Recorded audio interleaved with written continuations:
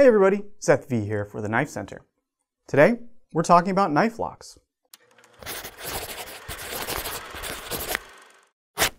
We see a lot of conversations happening online in the comments and elsewhere about which knife lock is best, which knife lock is strongest, which is easiest to use, and while we may not be able to definitively answer those questions today, I pulled just about every knife lock we have on our shelves so we can look at them and compare them.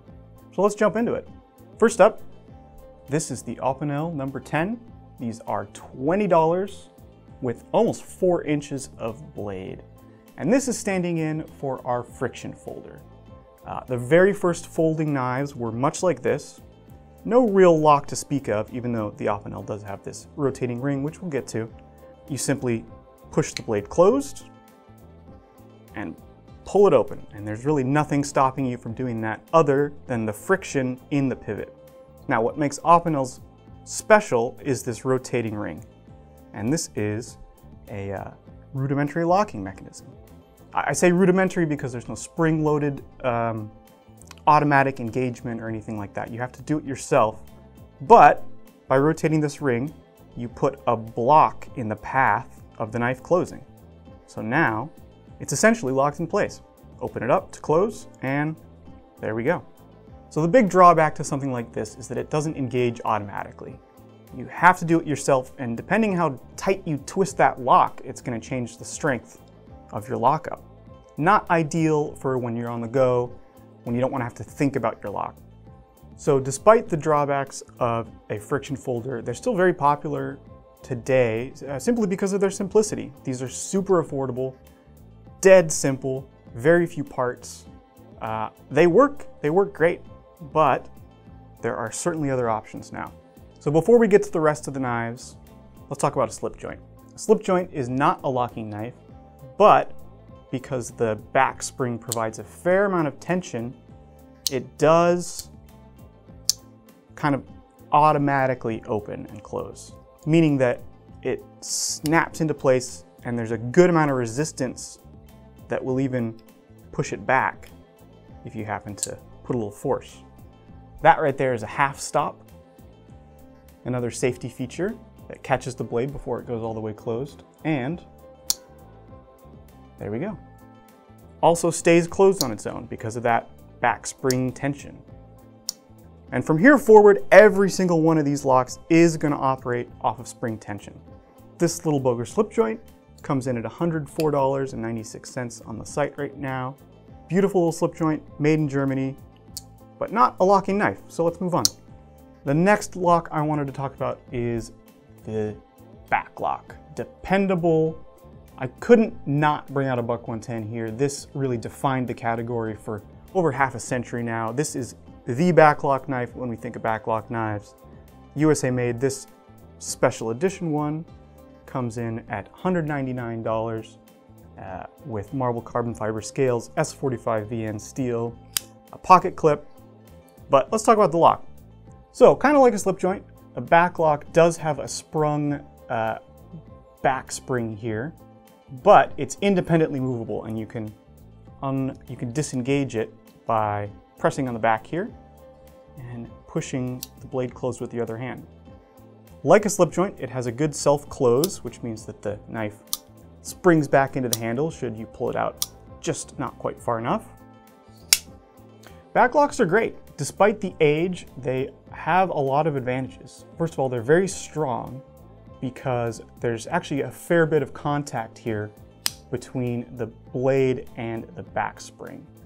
It's almost like a little deadbolt in the way that it snaps into place in a little notch in the tang, and it really holds the knife closed with great strength. For years, these have been among the strongest locks, and while more modern locks may have eclipsed them now, you still can't go wrong with the back lock. Dependable, strong. The one disadvantage of this back lock, as it's implemented here on the Buck, is that it's a little hard to close one-handed because of how far away this disengagement point is from where you're normally holding the knife. You kind of have to reposition it and use both hands to close it. Again, it feels a little old-fashioned at this point. That's where this comes in. This is also a back lock, but if you'll notice, the disengagement point has moved from the back kind of to the middle of the handle. We call this a mid-back lock. This was made famous by Almar. This really, just a simple change of where you're disengaging that lock makes these a lot more usable in my opinion, especially because you can very easily with one hand disengage that lock. And if the knife is designed well, as it is on this Gerber Gator, which comes in at $50.95 on the website right now, you can actually close it one-handed by catching the unsharpened part of the blade with your finger and then closing the rest of the way. Once you get the hang of it, it's pretty easy, but it's not exactly fidget friendly, which is where liner locks come in. Michael Walker is credited with inventing the liner lock, but he didn't quite invent the liner lock, and let me explain. So before Michael Walker came along, liner locks did exist, but they looked more like this. This is a case rust lock, which comes in at $79.99 on the website right now. And it does have a liner lock. However, it does not have Michael Walker's key innovation, which was the detent ball. And because of that, this liner lock does nothing to hold this blade closed. Instead, there's a back spring here, just like that slip joint. There's a back spring that provides the tension to pull the knife closed. The liner just acts as a sort of secondary lock that locks the knife in place when it's open. So in order to disengage it, you have to push that liner lock to the side and then overcome the back spring tension to get that knife closed. Works okay, but because there's nothing protecting the liner from the blade, it's not very smooth in operation. You kind of feel the friction of that whole face of the liner rubbing on the blade. So what Michael Walker did is he put a little detent ball inside the liner, which allowed it both to move more smoothly over the face of the blade, and, this is the key thing, holds it closed at a single point. So that detent ball falls into a little round hole drilled into the blade. Rather than a spring pushing against the back of the blade, like on a back lock, a detent ball holds the blade closed in exactly one position. So once you get the blade open, there's nothing pushing it back closed again. But because it's so tightly held right here, what you can do, manually flip it open. So you push against that detent ball and it overcomes it all at once and the blade snaps open. It seems so simple and obvious now. We use it, almost every brand has a liner lock that they make. But man, that little detent ball is what is behind flippers and thumb studs and all the snappy, fun action that we like to fidget with these days. It's all thanks to Michael Walker's key detent innovation. This knife, before we move on, is the Ferrum Forge Stinger. Comes in at $90 right now. Super great action on this, really showing off that detent. You can flick it open. Anyway, let's move on. Frame locks. A frame lock is just a liner lock on steroids, maybe. It's thicker. You can see it from the outside because it's not a liner hidden by a scale, it's part of the frame. It works identically though. It's still just a sprung liner that kind of kicks in to hold the blade in place when it opens. The blade stops against a stop pin back here. And like that liner lock, fantastic, snappy action. The detent holds it closed very tightly and then boom, it flips open. So this frame lock here is the ZT0452CF, designed by Dmitry Sinkovich.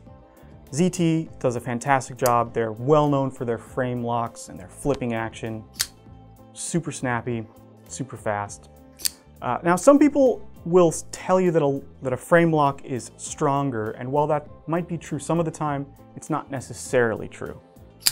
It really depends on the particular knife and its lock face geometry and spring tension and all those little things that can help make a knife more stable and secure. At best, it's going to be a marginal improvement over a liner lock. They are generally not as strong as a back lock, but you can't do that with a back lock. So before we get into the proprietary stuff, we have one more lock that pretty much any company can use, and that is the button lock. So button locks have been around a good long time, but they seem to be kind of having a moment right now. This is the CRKT Brian Tie Fighter, $49.95 on the website. And what you get with a button lock, aside from a dead simple interface, I mean, it doesn't get any easier than push the button to unlock. Incredible fluid motion. When done well, like on this Brian Tie Fighter, button locks have phenomenal action. So fun, so satisfying, almost silky smooth.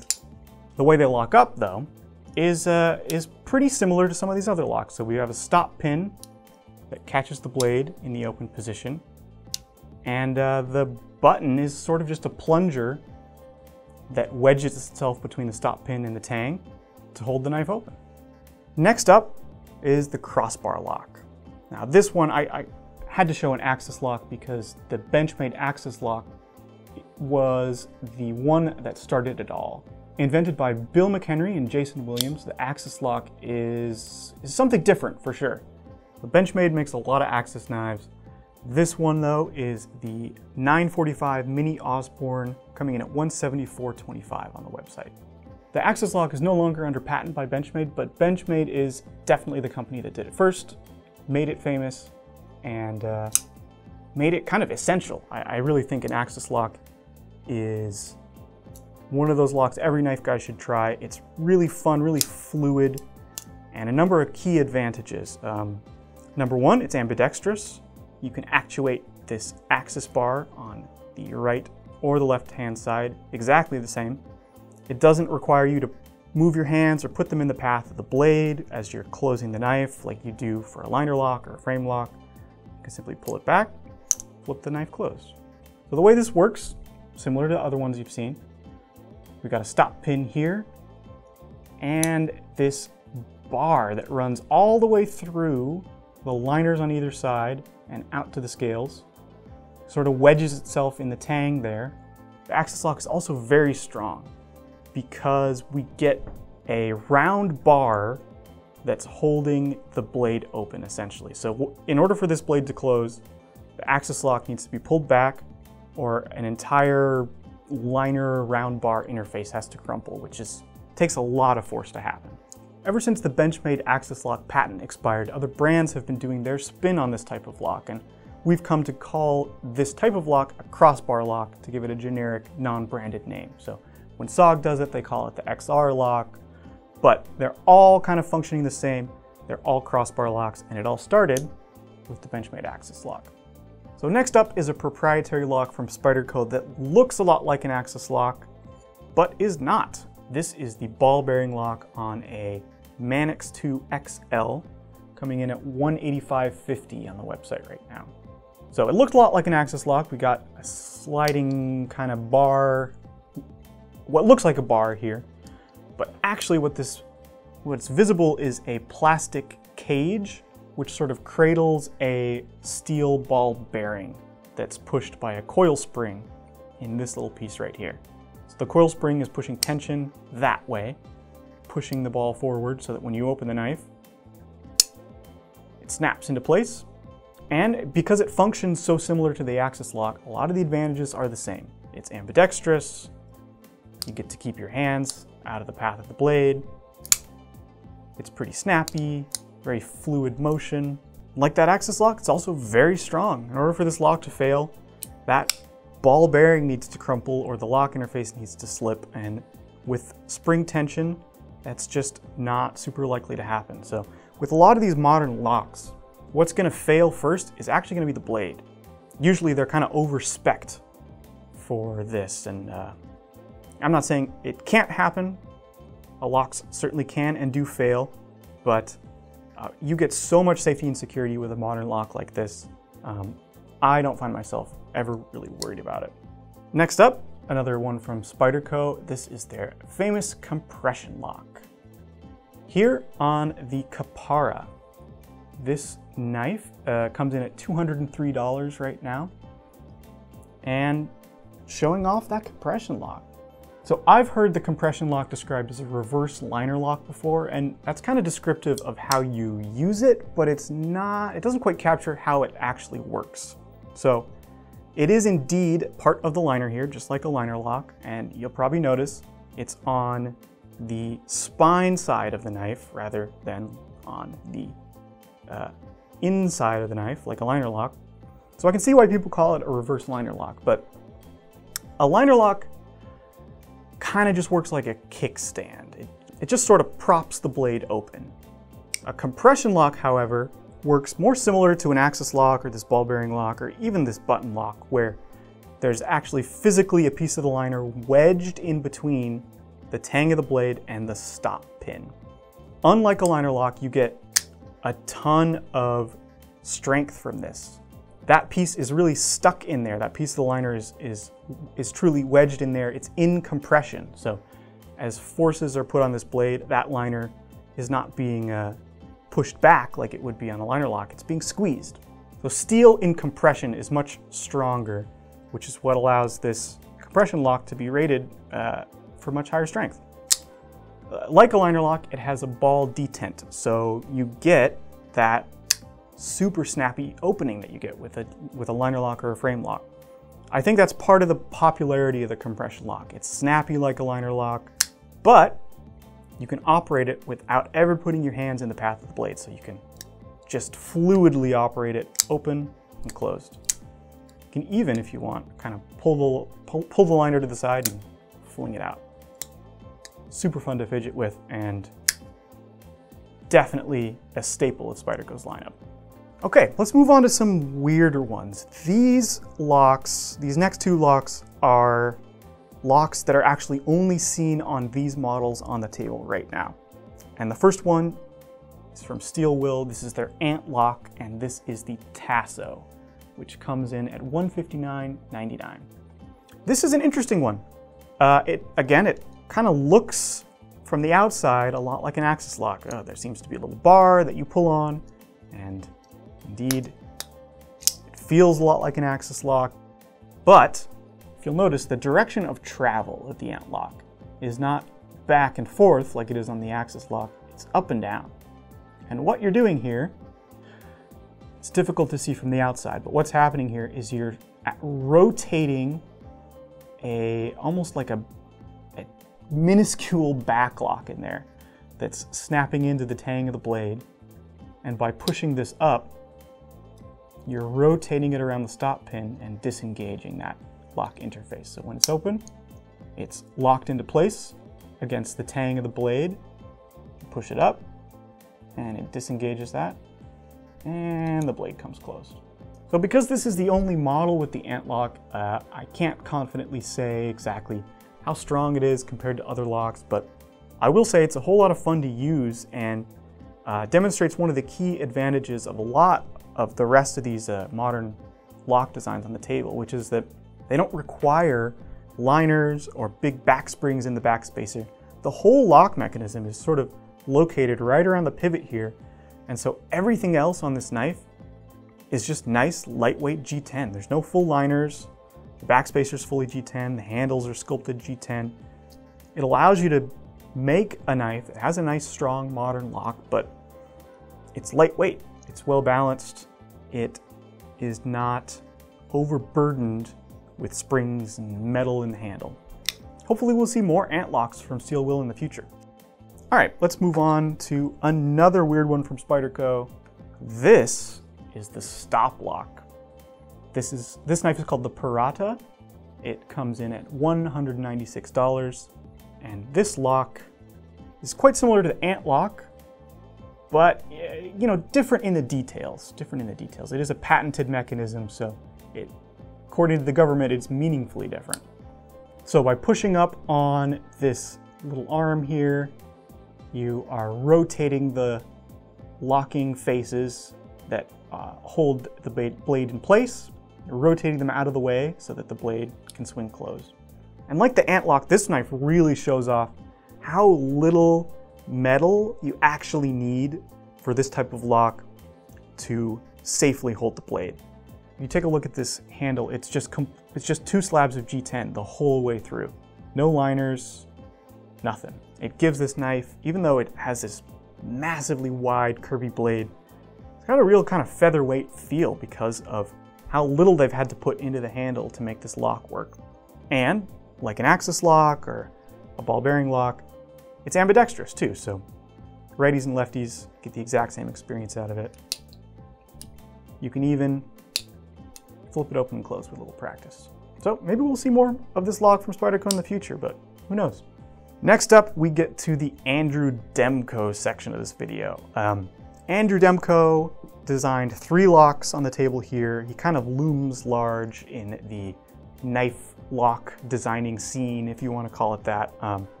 This first one here really was an important innovation for cold steel in particular. This is the Triad Lock, and you know, it functions much like an old school back lock, and it's just a simple addition that he made to this old school back lock design to get us to this Triad Lock.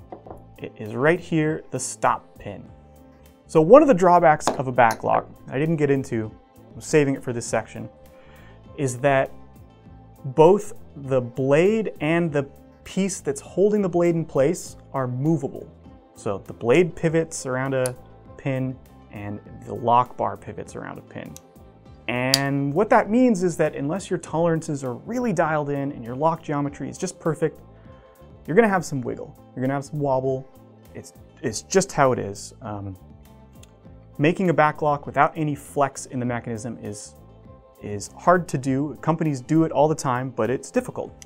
The Triad Lock kind of solves that problem by putting a stop pin here, a fixed stop pin that does not move between the blade and the back spring.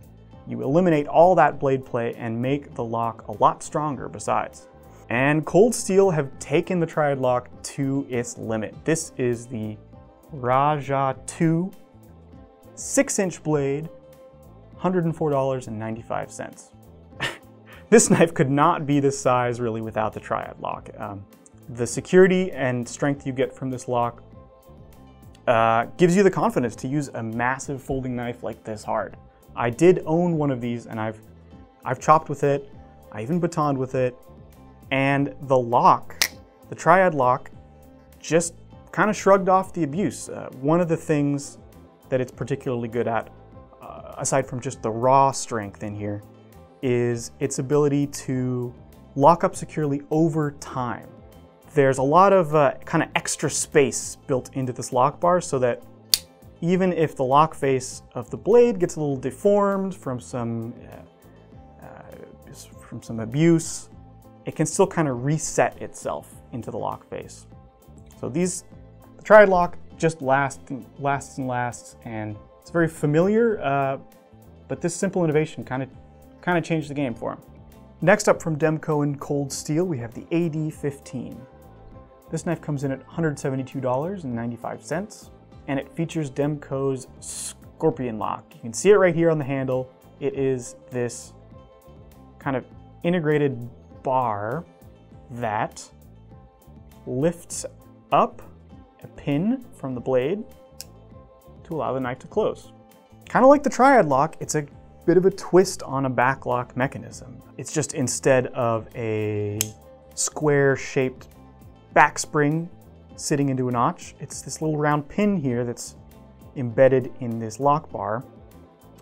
And the spring tension comes from a hidden spring in this backspacer portion right here. Again, it's ambidextrous. The way that you operate it takes some getting used to because you have to kind of pinch and lift up this bar, but it's easy enough to do. I would almost describe this as like the frame lock of back locks, because they've taken an element of the back lock that was hidden and made it integral to the handle. Arguably, you could even say this has some extra security because, kind of like a frame lock, if you're gripping the knife hard, you're putting extra force into that locking mechanism and wedging it even tighter closed. So far, the AD-15 is the only knife with the Scorpion Lock, but maybe we'll see more. Time will tell. Next up is the newest from Demko, and this is actually not a Cold Steel. This is the AD 20.5. They come in at $149.99 when they're in stock. Unfortunately, they're not at this moment. I pulled this one from one of the employees here just to show it off on camera. This is Demko's latest lock. This is the Shark Lock. And you can see the little shark fin right there sticking out of the back. Pull it up and back, and the knife swings closed. Lots of people are really excited about this lock because it does so much of what Demko does well, even better. It's strong. We've got the same kind of stop pin and lock bar thing going on that we get on a Triad Lock, where we're really wedging everything together against a fixed stop pin. But you also have the ease of operation of something kind of like an axis lock, where you don't need to put your hands in the path of the blade. You can hold the knife quite naturally, pull it back, simply let the blade close. Really satisfying action, strong, totally ambidextrous. I think we're going to see a lot more knives from Demko with the Shark Lock. Definitely has a hit with this. Again, it's that killer combination of strength, ease of use, and fidgetability. Let's be real. I think you hand this to a knife guy, have him play with it for a while, they won't want to put it down. So next up, another fun, strong lock, also new to the market, CRKT Deadbolt. This lock mechanism was designed by Flavio Icoma, and it has a lot of the key advantages of many of this modern locks. Another advantage of this is you can actually set the detent to your own taste. So a lot of these locks, the locking mechanism and the detent mechanism, that is the thing that holds the blade closed, are the same thing. With the Deadbolt, they're actually different. So the locking mechanism is here just around the pivot, and the detent is adjusted with this little set screw right here. You can make it stronger or weaker to your taste, and it allows you to really tune flipping action, or the deployment, exactly how you like it. So the Deadbolt works, you can kind of see on the other side, we've got this bar here. There are two, well, call them bolts, that when the knife opens, the two bolts sink into the tang of the blade and set it in place against the stop pin, which in this case are the thumb studs pushing against the frame. A lot of the same advantages with this Deadbolt that you get with a lot of these other modern locks. You don't have to put your hands in the path of the blade as you close it, and even though it's not ambidextrous, it's not lefty unfriendly. Just, well, lefties are already used to living in a right-handed world. A little awkward, but I could do it, so I figure lefties who've had lots of practice will have no problem. The Deadbolt is a super strong, super fun lock. Definitely glad to see it on more CRKT models, and I'm sure we'll see more from them too. Next up, we got one kind of from the archives. This is the Kershaw Speed Bump, on sale, as a matter of fact, at the moment for $32.95. Now this locking mechanism is easy to see exactly how it works because it is completely visible. Rather than being kind of hidden in the handle somewhere, this lock is just embedded within the blade. Kershaw calls this the stud lock, and I believe it was invented by Ken Onion. You can see the little coil spring here in the blade and the little ledge that these stop pins snap into. So in order to disengage the lock, you just push it forward and the blade comes closed. This is a speed safe knife, so you're gonna have to overcome that spring tension when you close it, but it's really fun to be able to see the whole locking mechanism in action here. I think Kershaw used to make more knives with this lock, but this is the last one still in production. It's on sale now. I don't know how long that these will be around, but if you like interesting locking mechanisms, definitely check this one out. It's a lot of fun. And this design is pretty cool too. Very old school Ken Onion, nice and curvy. Sweet. Well, and last but not least, we've come full circle to, I don't know what to call this. A friction folder, a funny folder. I'll just show you how it works. You can maybe come up for a name for it yourself. This is a little small custom folder from Fred Perrin, and it opens like so. So I don't really know how to describe this. I mean, it's not a lock like anything else here on the table, but man, when this is open, that blade is fixed in place. It's completely surrounded on either side by folded metal handles. There's no way to disengage this without opening up the whole thing again. Pretty fun. Nice little package. Certainly doesn't look like a knife in your pocket. There you go. It is. This is called the Lipitri by Fred Perrin. Custom made, and believe it or not, only $32.95. Pretty great price, but that lock might take some getting used to. So I tried to pull just about every locking mechanism you're likely to encounter off to show to you guys today. But there are new locks happening all the time. And there's no better illustration of that than to show you an old new lock that has been lost to the sands of time. I pulled this from Jason, our buyer's office. He's got a lot of old kind of curios in there. And this old thing is a demonstrator of the Neely lock. Probably something you've never heard of. It was not something I was familiar with before I found this. It is patented.